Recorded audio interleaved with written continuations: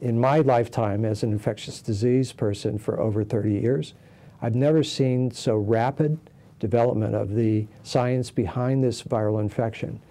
After merely 2 weeks of its first report out of China, the virus was fully characterized genetically, and understanding and having that information allows for the development of vaccines that are part of components of the virus, et cetera.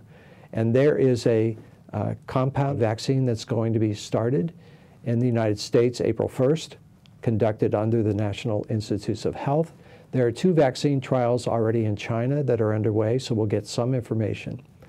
The problem with the development of any vaccine is you need to go through a number of steps, or what we call phases, in order to test tolerability as well as safety, and then in some individuals at risk, some of the vulnerable populations, including those that are elderly or have other medical conditions at risk for developing severe COVID-19 infection, we'll do those. And then finally, we'll get to general vaccine trials in the population to look at efficacy, and that is a phase 3 trial.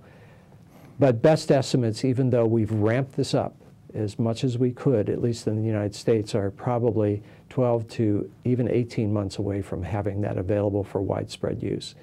But that's faster than most other vaccine strategies and programs, where it can take years and years for that to come out to the market.